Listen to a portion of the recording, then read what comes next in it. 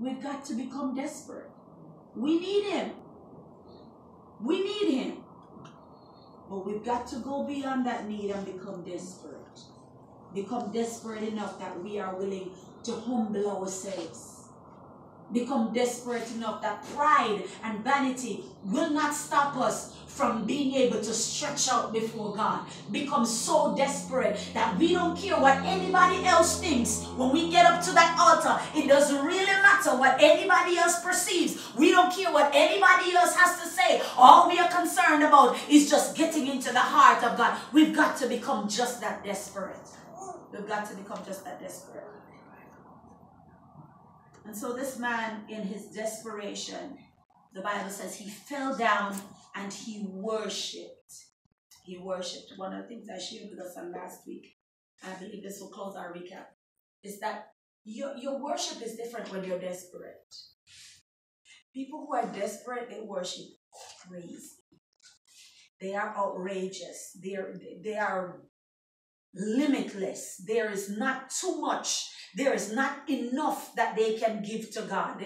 As much as they're giving, they're constantly wanting to give. When you become desperate, your worship is different. Your worship doesn't have limitations. Nobody has to pump you. Nobody has to encourage you. Nobody has to welcome you. You come with that worship because you are desperate. You come because you need something of God, and you recognize that if you don't tap into this place, if you don't tap into the source, if you don't get into that mind, then you're not going to get this thing. When you become desperate, your worship is different. Your worship is real.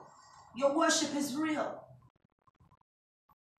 The Bible says to us that they that worship must worship in spirit and in truth.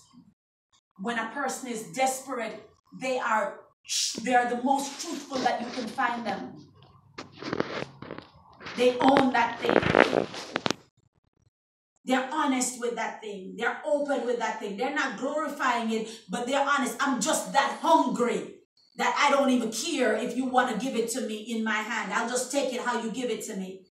I don't even care if other people are going to look at me some kind of way. All I'm concerned about is the fact that I'm getting something. I don't care who has a perception. I don't care who knew that I had to ask you for the money. It doesn't even matter, because I was desperate. And because I was desperate, mother, it didn't matter to me who had to come back and tell me that I had to ask somebody for something. When you become desperate, you push all of that aside and you allow yourself to get into a place where you do actions that you never would have done before, where you glorify God even in the midst of a trial, where you glorify God even when the enemy has you backed up against the wall. You're still worshiping because you are desperate for God to come through. You're desperate for God to manifest. You're desperate for him to take the hand of the adversary and the devourer from off your throat. When you become desperate,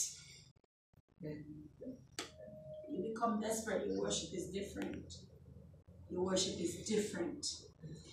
So this man is desperate, and in his desperation, he falls down and he worships. He worships. In his desperation, he takes extreme action. There is nothing that is too much for him to do. There's nothing, there's no limit that's too far for him to go. When you become desperate, there is no worship that is too much to give to God. When you become desperate, there is nothing that will hinder you from giving God the glory that he is due. When you become desperate, you will cast everything else aside and you will magnify God, because you are so desperate for the mind and the heart of God that nothing else can satisfy you. Nothing else can do it. Nothing else. You tried everything else failed. Nothing else will do it. But when you become desperate, when you're searching, longing, yearning, when you become desperate, you begin to worship differently. People who are desperate, they become bold, and they can be a little bit dangerous. They can be a little bit dangerous because you just never know what they're going to do. They're unpredictable. They're unpredictable. In the middle of the prayer, you'll just hear them burst out with something. They're unpredictable. You never know what they're going to do. It's hard to put a program to these people. When they're desperate, they'll do things that are outside of the ordinary.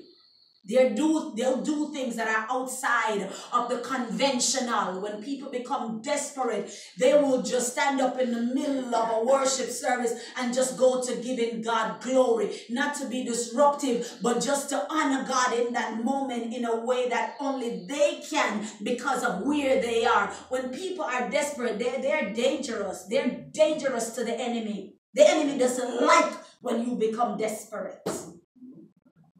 The enemy doesn't want you to become desperate. It's fine for you to need God, but as soon as you become desperate for God, that's a problem to the adversary. Because when you become desperate for God, then you will begin to set things aside. He knows that these things won't hold you back anymore. He knows that this temptation that he used to have, dangling over your head, is not going to hold you captive anymore. When you become desperate, the enemy knows that you will take drastic action. You will cut off people in a minute.